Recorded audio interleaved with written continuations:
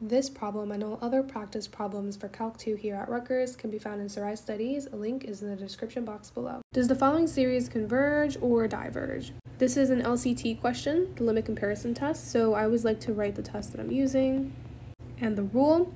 So the rule is based off the limit as n approaches infinity of a of n over b of n, whatever this rho is. This is called rho, it's not a p.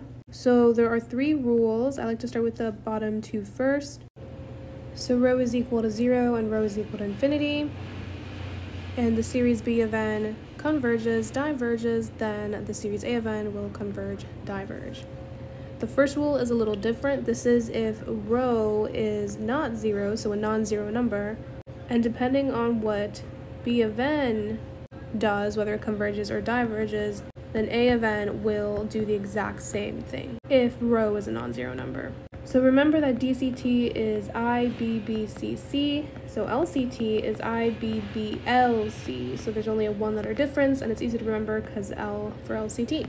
So I stands for information. So this is the information that we know plus the information that we need. So we know that A of n is always the given sequence. B of n is what we need. We don't know what that is, which brings us to our second step, which is find B of n. So what we do is we take our given sequence A of n, and I ask myself, at large n, so as n gets really, really big, this eventually becomes what? So we're saying as n approaches infinity, what is insignificant? So in my mind, if n is approaching infinity, then subtracting 2 and adding 3 is not really going to make much of a difference, so it's really insignificant. And this n cubed overpowers this n squared, so this one's going to go away as well. So we're left with n at the top and n cubed at the bottom. And so this is our b of n. Then our third step is to find the behavior. How does the series b of n behave? So we have the series from n is equal to 1, so if I see n is equal to 1, I'm going to write the same thing down here, of b of n. Now remember, in this step, it's always either going to be the p-test that you're going to use or the geometric test. So you have to write it either in the harmonic form, so the p-series form, or get into the geometric form.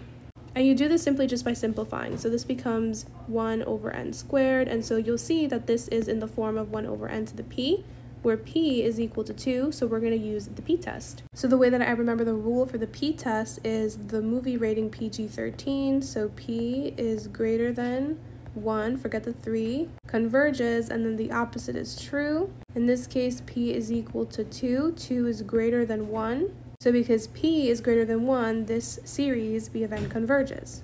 That's our little sentence right here. Remember, this p is not the same as this p. This is rho, this is the limit, this is p for the p-test. Okay, so now we know that this series b of n converges, so we know that this converges.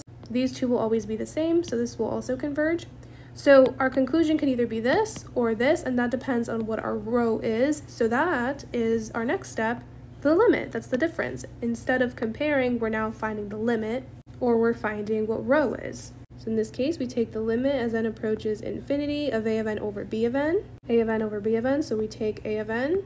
And remember, we don't actually do over b of n, we just flip b of n and then multiply. So I'm going to take b of n, literally flip it, because it's really just the same thing as multiplying by the reciprocal.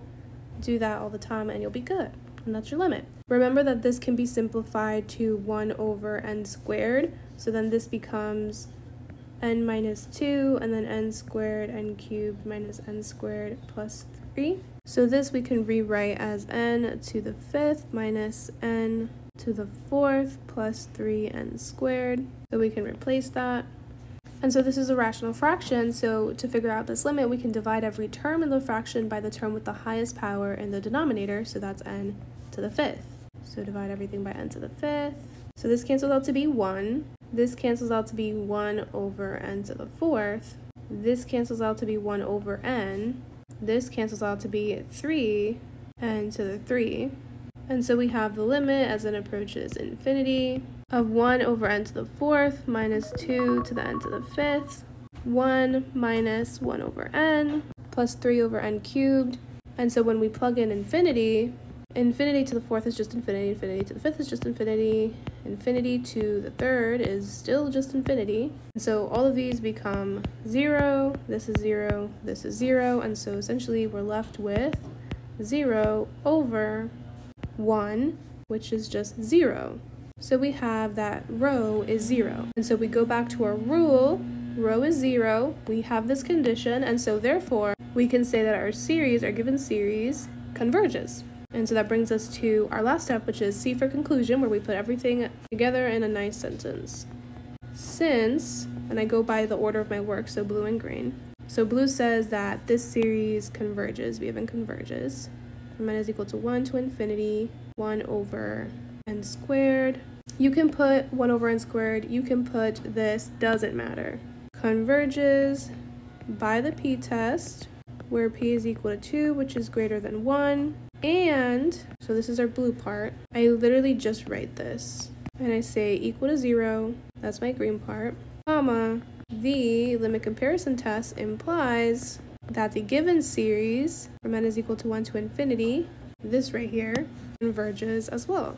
That's our yellow part. So this is our answer and this is our justification. So make sure you have your 3 parts, and that's it for this problem. I'll see you in the next.